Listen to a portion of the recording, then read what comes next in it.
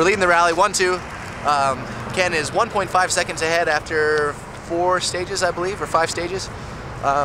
Both of us feel pretty good. Rally's going excellent for us. 3rd place is a good ways back right now, so we'll see what happens.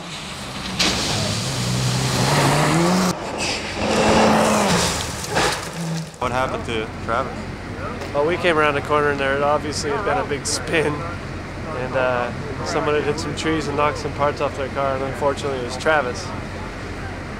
It sucks to see that car destroyed, and I was having a lot of fun competing with him this weekend. It's the first time we've actually really ran at the same speed, so that was really fun. Now I'm kind of bummed he's gone. Now all the pressure's on me just to finish, so that's my goal.